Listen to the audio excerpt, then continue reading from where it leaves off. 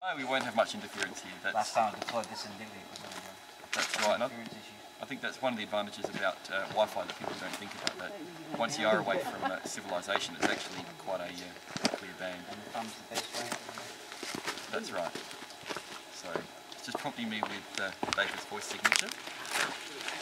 And it actually stores the signatures on the phones. My voice signature is stored on this phone. This is proving that in an area where you can't do satellite, where you can't do anything else. Hello, Paul. There we go. Hello, David. There we are. No mobile phone towers in reach, no satellites. And that's right, and we're quite happily talking. Yeah, we are. A little bit of latency, but the call's working just fine, so yeah, excellent. This could be distributed over a kilometre or so if we had the... That's right, or we could be in a mine or anywhere.